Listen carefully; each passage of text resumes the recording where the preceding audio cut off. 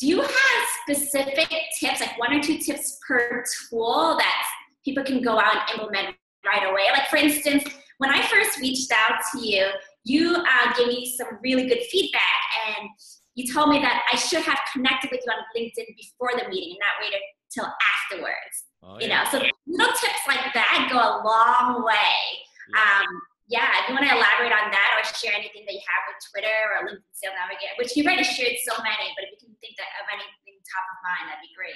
I forgot about that piece of advice, and I do know why. I remember why I told you that. Yeah. So here's a great best practice that we teach our sales reps and marketers as well. Well, actually, anybody who touches the customer. How about that?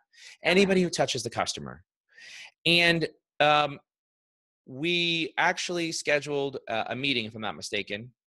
And then we spoke, and then I asked you, why didn't you connect with me on LinkedIn? And you said, your answer was, I usually like to wait till after we have a conversation, and then, we can connect on LinkedIn. Yeah. And I said, yes, but what if I had canceled that meeting? All right. And so that's what we have to be thinking about. So as a best practice for sales people and sales leaders, here's what I would do. As a sales rep, write this down, literally. You got it. You're going to set up your meeting, and you're going to invite your sales manager, sales director, sales VP.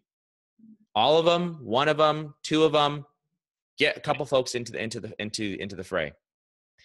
You're then going to send, at the moment that you send that meeting invite out, that you've booked a meeting, you're then going to go to their LinkedIn profile, and you're going to add them as a connection. You're going to personalize it. And you're going to personalize it saying something like this. Hey, Carol, thanks so much for scheduling some time to meet. I'm looking forward to our discussion. By the way, as a way to apply a face to a name, I thought it would be appropriate for you and I to connect here on LinkedIn so that you have a good opportunity to be able to see more information about who I am and see my face.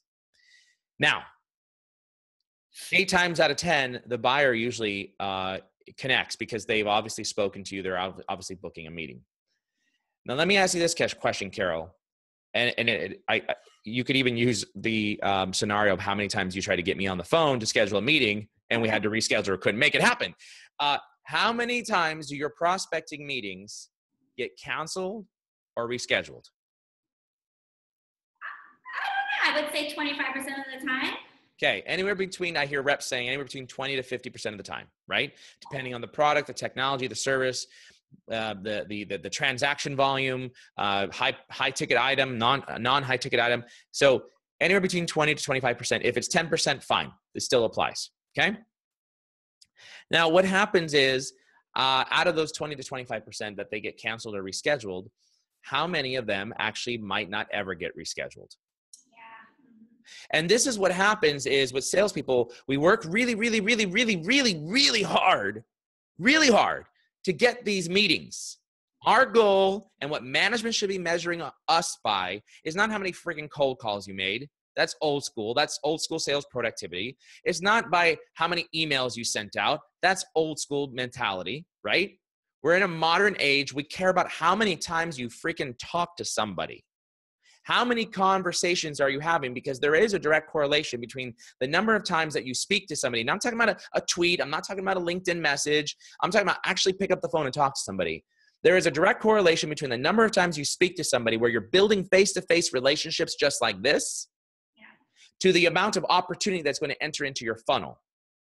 And if those meetings that we schedule get canceled or rescheduled and or we're trying to work with the client to be able to get them back on the books, here's what I know, that sometimes and oftentimes we can't reschedule them. But if we have them in our LinkedIn network, if we have them following us on Twitter, if we have them as a YouTube subscriber, or maybe we've connected them on Snapchat or Facebook or whatever the venue is that we've connected with them, maybe it's in multiple spots.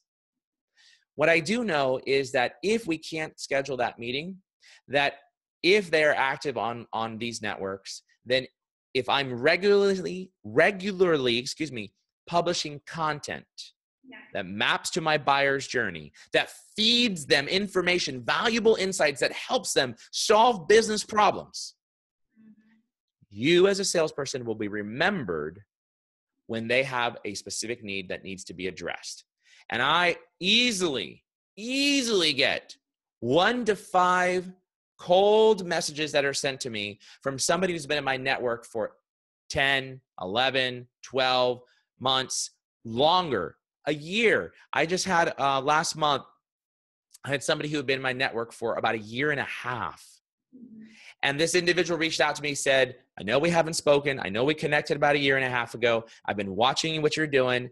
I'd love to talk to you about how you can help our sales organization. I'm very impressed. I've watched almost everything that you do, and I've been keeping tabs. Well, heck, I didn't know that, right? I didn't know that. But I'm feeding my network valuable content, and all of a sudden, opportunity now arose, and there's a need. And I'm right there to be able to pick up that phone because they'll remember me over the guy or gal who has not connected with them on LinkedIn because they didn't have, quote unquote, the first meeting yet. So they didn't feel comfortable connecting with somebody without having a first meeting.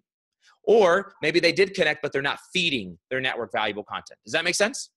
Yeah, it completely resonates with me. I mean, just the other day, we had a customer who signed up for a trial over 2 years ago. And since 2 years passed, it was silent. They didn't engage with us at all. And all of a sudden, they purchased out of nowhere. And I was like, what was it? He's like, well, I subscribe to your blogs. I follow you on Facebook. I'm still regularly getting the content. And now I have the need and you're front and center. And so it was like that. So, I mean, that's like a similar scenario, of course. Yeah.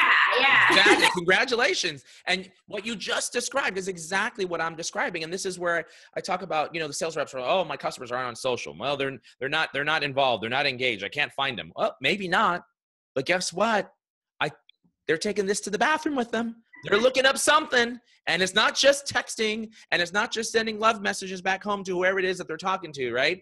It is they're looking for information, and they are actively active on many of these different networks and or blogs and or checking with their network. So fabulous, congratulations, fabulous job, and you hit the nail on the head in terms of exactly what I just described. And I just wanted to also add that ever since you gave me that feedback, I really took it to heart. And I'm like, this simple feedback has changed everything. Because even when I go to networking events, in advance, if I know who's attending, I have been tweeting at them or connecting on LinkedIn and say, I look forward, hopefully we can run into each other at the networking event.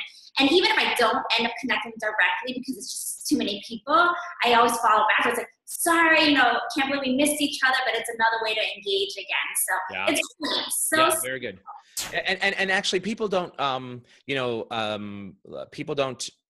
get offended when you say, hey, I want to, as an example in the event, I'm looking forward to seeing you, hopefully finding you there. I want to be able to have, so you have a face to a name and look for me. Let's go ahead and connect on LinkedIn because they can see your picture, right? So like that is, that's non-salesy. It's non-pitchy. It's let's connect. And then I turn around and I send you a sales pitch after that, right? It is networking.